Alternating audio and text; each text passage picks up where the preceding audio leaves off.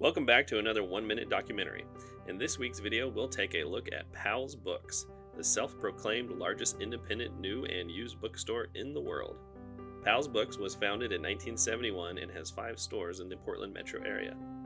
The largest of these locations is Powell's City of Books, which occupies a full city block between Northwest 10th and 11th Avenues and between West Burnside and Northwest Cooch Streets.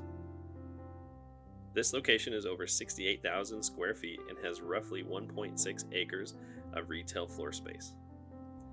The City of Books locations has 9 color-coded rooms and over 3,500 different sections and buys around 3,000 used books a day.